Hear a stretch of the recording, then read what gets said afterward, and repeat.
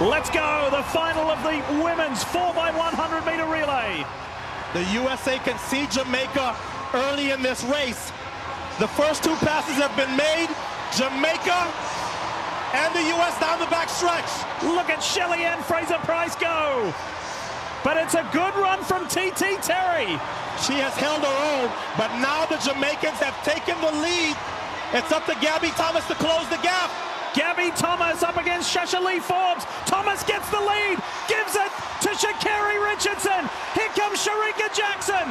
It's Sha'Carri and Shericka. The USA in front. Nobody's catching Sha'Carri Richardson.